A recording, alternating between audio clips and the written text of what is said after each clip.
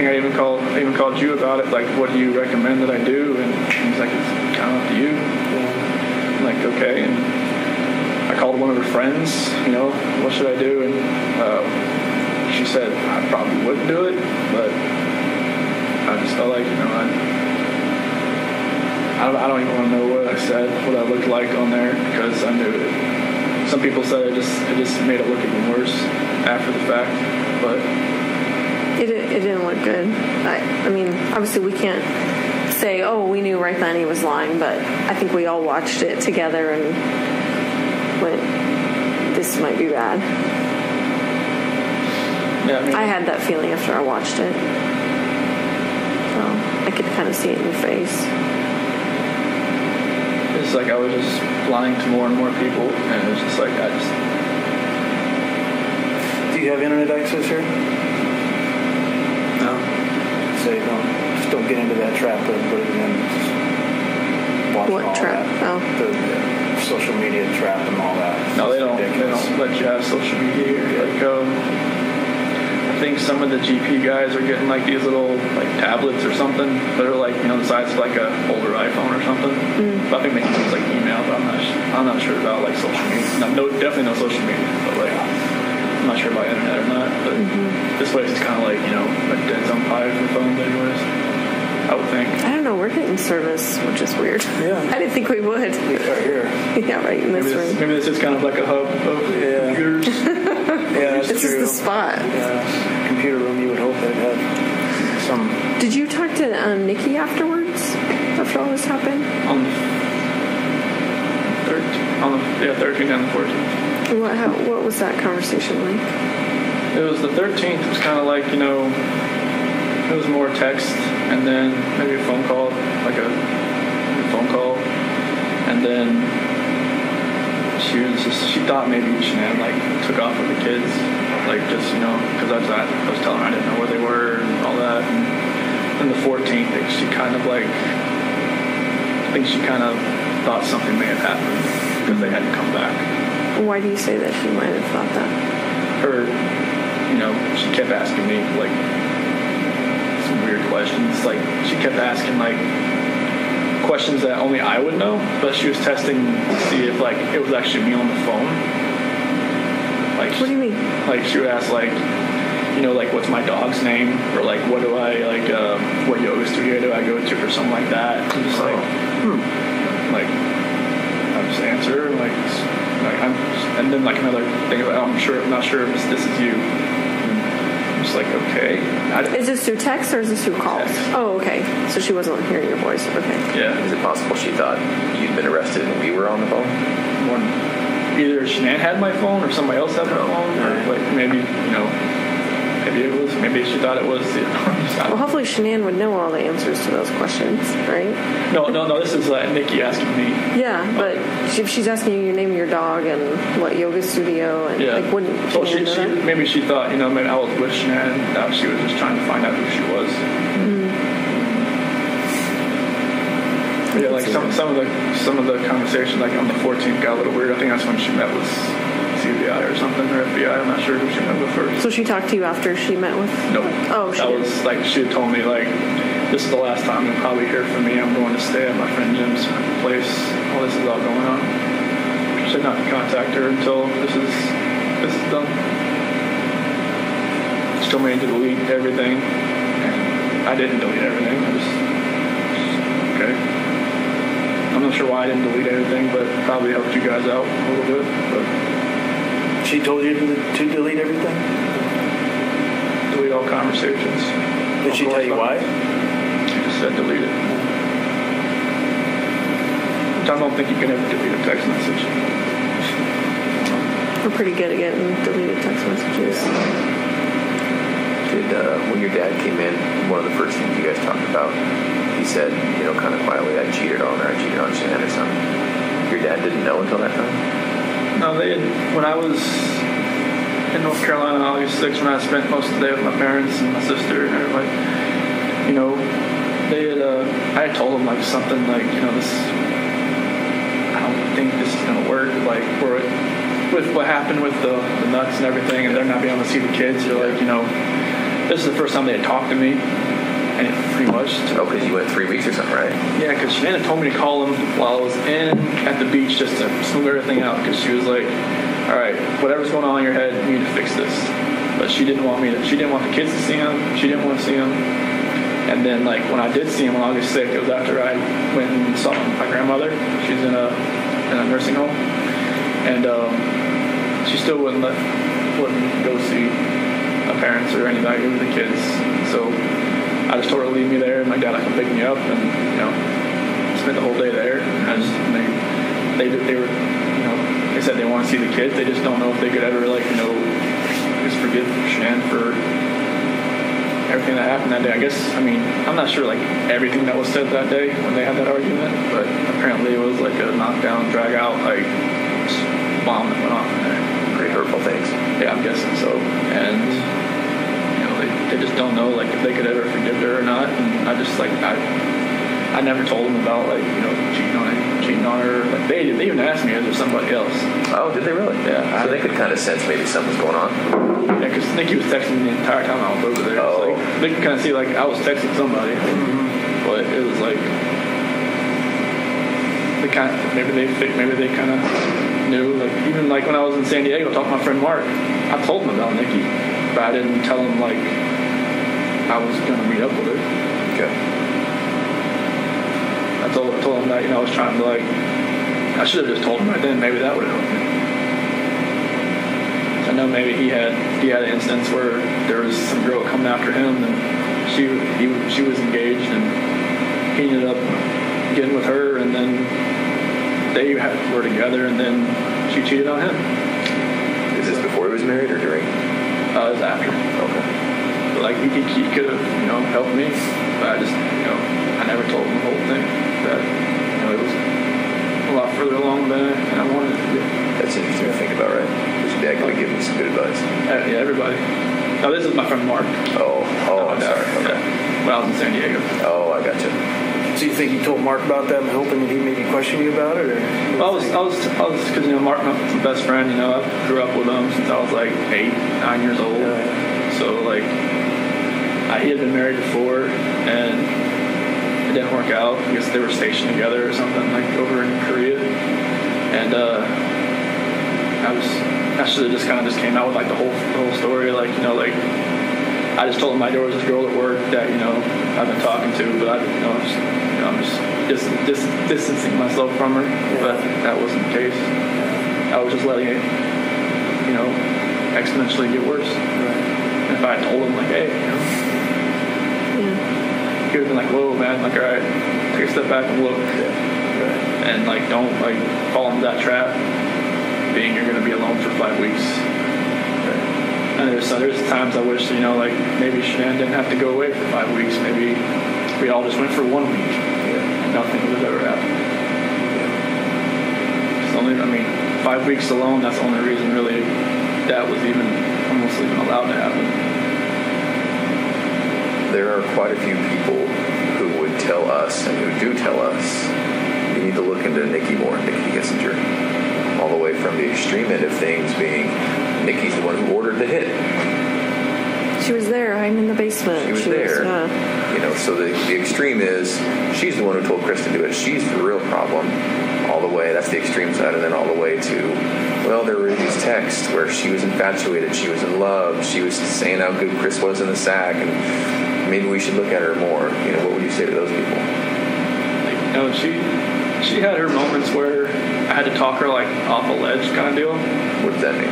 It's like, I guess after the fact, there was, like, videos of her that she was, like, recording herself because she was, like, bipolar or something. I never do that. But it's like, and she would get worked up about nothing. She would just, like, she came to my house once because I think it was, like, July 4th. I didn't have to work that day. So I didn't, like, get up at, like, you know, 4 o'clock and go home. And Shan'ann called me, like, 10 times in a row. And I didn't hear it because I was sleeping. And I was just like... And she was pissed. Shan'ann was pissed. And, like, I called her on outside, like, where are you at? Like, what? Like, I was like, I didn't have to work today. It's like, you called me at, like, you know, 5:30. It's like, well, kids want to talk to you at 7:30. I'm like, sleeping. She just like, screw you, like, I don't know where you're at. And on the phone. And I went back inside, told me, I gotta go. And she was just like, okay, are you coming back? I'm like, probably not. So wait a minute, you kind of lost me there. Were you at Nikki's place when Shan'ann called you? Yeah. Okay, and so you were sleeping in her bed. Yeah, because I wasn't going to work that day because I didn't have to that day. Okay. The first holiday I ever had off. And, Shan'ann was pissed, and, it kind of pissed Nikki off too that I left. But I think that's when I called Nikki later, and she was like, she kind of realized that, she'd always be like, the second, she said second fiddle. Sure. And because that's how I probably would come back that day. Just, I don't want to be anywhere else when Shan'ann calls. She was already pissed. So it was stuff like that where she would she would go, she said she would go on like websites and look at like, will a relationship work with somebody, like will a mistress work will a mistress turn into a relationship? That's what Nikki was looking at? Yeah. She would tell you that, or you told me that. Okay. Yeah, she said that she would go on websites and look at stuff like that. I was like, why do you even look at stuff like that? She's like, I just want to see what other people have experienced. But so that confuses me though, because I thought earlier you were saying she thought you were heading toward a divorce. So why was she looking at herself as a mistress? This was later on. Oh. Okay. In August, first week of August, when I told her, I had that talk with her about separation. Uh-huh. That's when, she started looking at, apartments and stuff. But, during our July relationship type thing there. Oh, I see. That's when she was looking up, it will actually work. Okay. She told her friend Brittany about it, I guess, and Brittany told her not to do it, but she said she already made her decision. Okay. And so, are those people absolutely wrong about Nikki? She wasn't asking you to get rid of your family? No. Are you sure? Yeah, I'm sure. Okay. And no part of any of this was because she put it in your head or asked you to? Or No, she never. This whole relationship contributed to it. Sure. But she didn't want me to. Was it ever like, I wish you didn't have kids, I want to have, kids of my own with you? She never knew if she wanted to have kids, but she said that, at one point she said, I'd like to give you a son. Did she know that Shan'ann was pregnant with a boy? No. Did she know Shan'ann was pregnant? No. And why is that? You just didn't tell her? I didn't tell her. Because we had met. But Shan'ann put that on Facebook.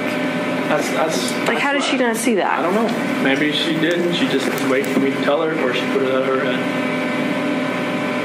Can I ask you a question? A lot of people think you named Nico after Nikki. So what was that about? Nico was actually a name that Shan'ann liked. Okay. Shan'ann thought of that one? Yeah, I wanted to spell it like N-E-K-O. I thought it was like Nico that way. Mm-hmm. But she said N-I-C-O. I thought it was something like Nico or something. Okay. I guess Nico is more of like an Italian name. Yeah. So, and she did leave for, my middle name and my dad's and all that. But Nico is that's a name that she always liked. Okay. Did she name all the kids? Did she name Bella and Celeste? Yeah, Bella, because Italian means beautiful. Marie, mom's middle name. Celeste is her grandmother's name. Catherine's Shannon's middle name. Did you have any input in their names? I just told them I liked them. I was like, if we had a third child, I was gonna, maybe we could have Lee in the middle name, but I knew the girls' names. It was, I love those names, so I was like, that's cool. Mm-hmm. Especially with the, you have little nicknames for them, like Belle and Belladine and Cece, obviously. So it's good, but yeah, Nico was, it was okay. Can we go back to the house on the 13th? So, at one point, right when you got back there, Coonrod was there, Officer Coonrod, and Nicole was there. Mm-hmm. And then you went in the house in there for about a minute or so before you let everybody in. Do you remember what you were doing in there at that time? I went into the garage. Right. And then I ran around and I opened the front door.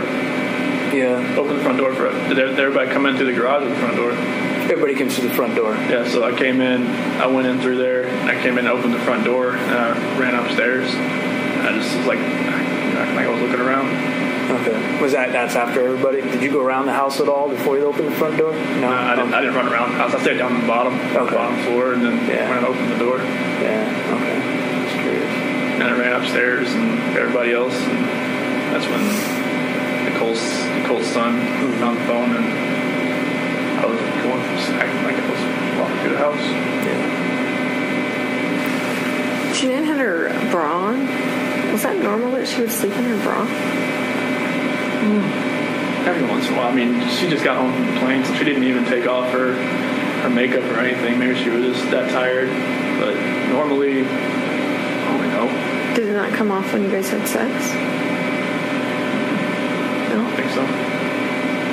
Sometimes she just, she keeps her shirt on and she doesn't want me to do anything. Just like, she wants what she wants. She knew what she wanted. That's what she wanted. Was it just missionary sex? Yep. And when her final resting place, was that just naturally what she was wearing? You didn't change her or anything like that? Okay.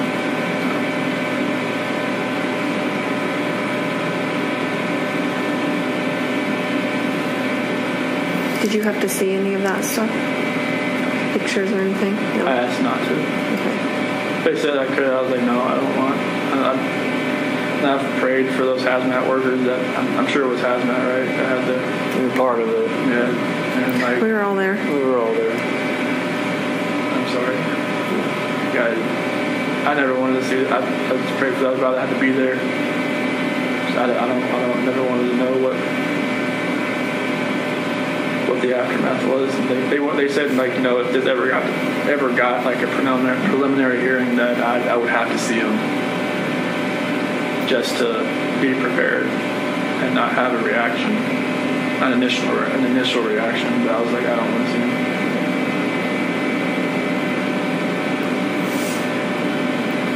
Do you feel like your lawyers were fair to you?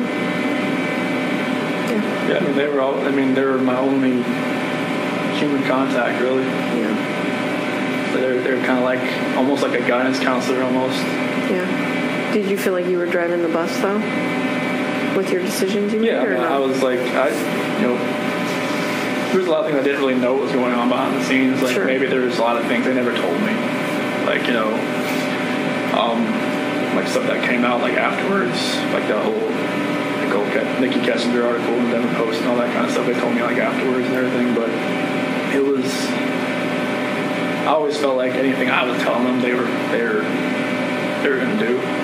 Like the whole taking the plea deal and everything, I told them that's what I wanted to do, and they asked me like, it seems like 100 times, are you sure you want to do this?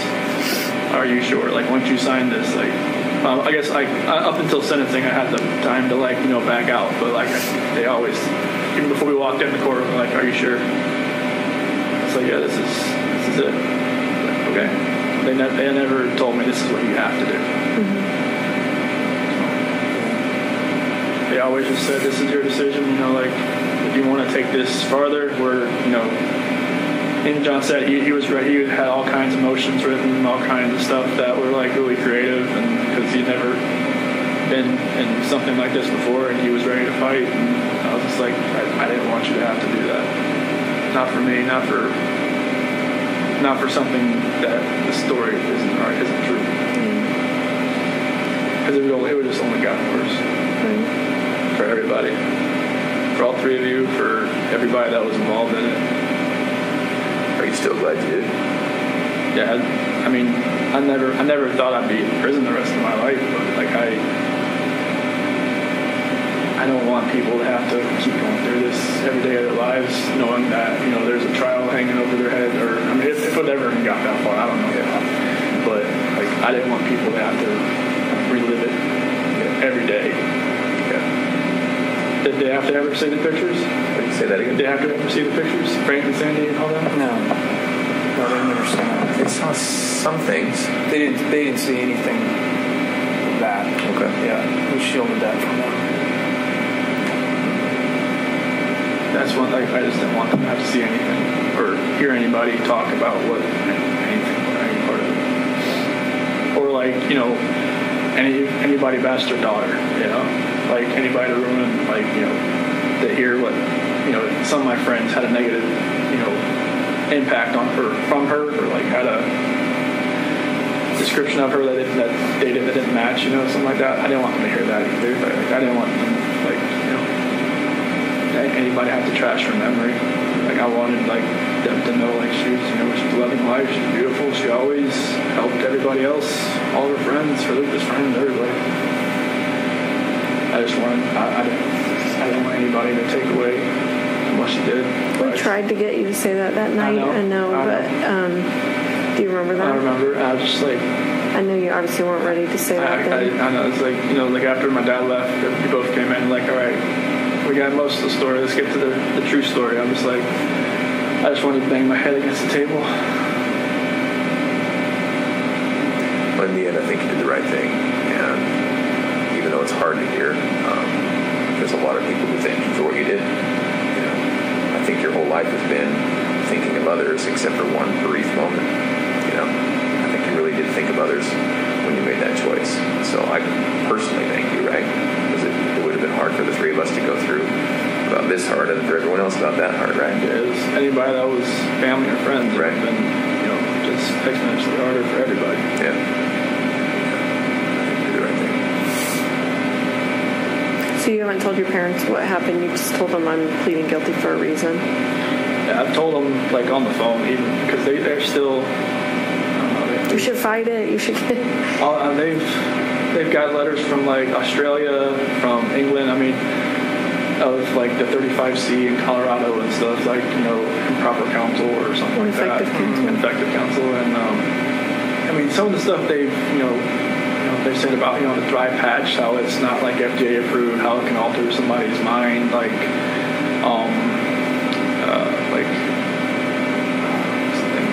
there was some kind of condition, but there's something else they call, like, CPSD, complex post-traumatic stress disorder, something like that. Have been, like, some people from England have had it. It's like they've been in an emotionally abusive relationship and stuff like that. I mean, just, like, you know, some of those subjects they put in there, like, yeah, I can relate to it, but, like, it doesn't make up for the fact what happened. But, like, they've got a lot of support they've got a lot of hate mail, a lot of phone calls, a lot of, like, you know, stuff like that. I wish they never happened. But they get some support, which is good. But on the phone, they still think, you know, there's a chance that I could get out. Yeah. I mean, you don't want to ever think your kid's going away forever. Like, yeah, I mean, you don't want to fathom that. They tell me to fight it, like, you know, they don't, not every day, but on their bad days, they'll get a bad message or a bad letter, and then I'll just kind of revert back. Is it more your mom or your dad?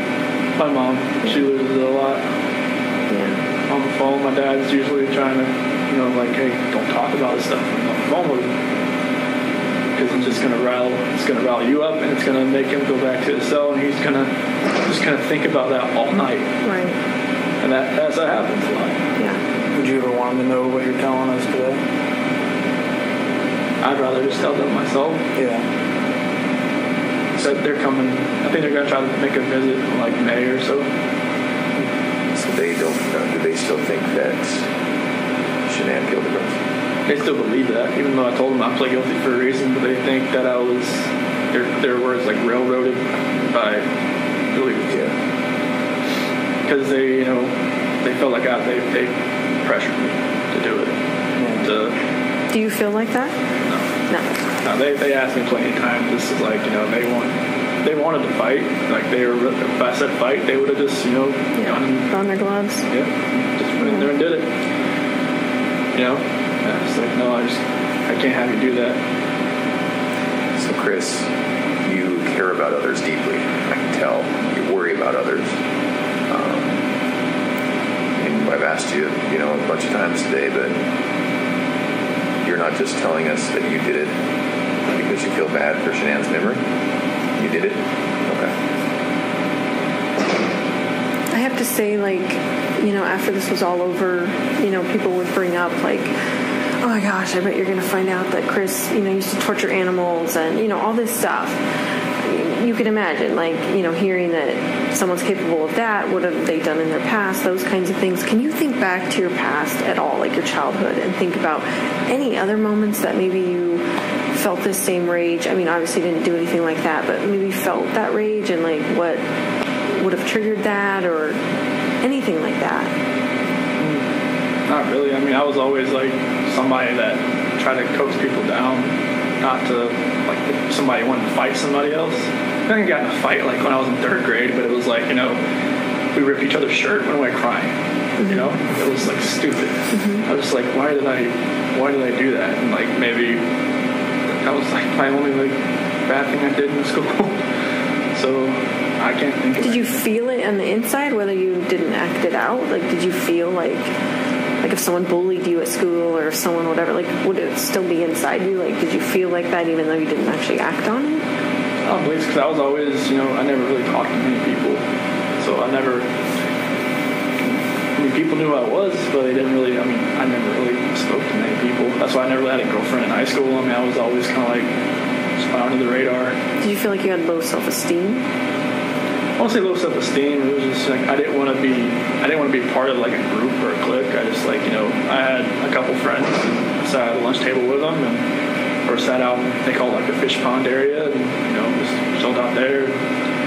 I didn't really want a whole lot of friends. Just kind of like just close knit, and I just wasn't out there. I mean, like I said, people knew who I was, but it wasn't a matter of like I was popular or anything. Can you attribute that to anything in your childhood? Why you were like my that? sister was always the popular one.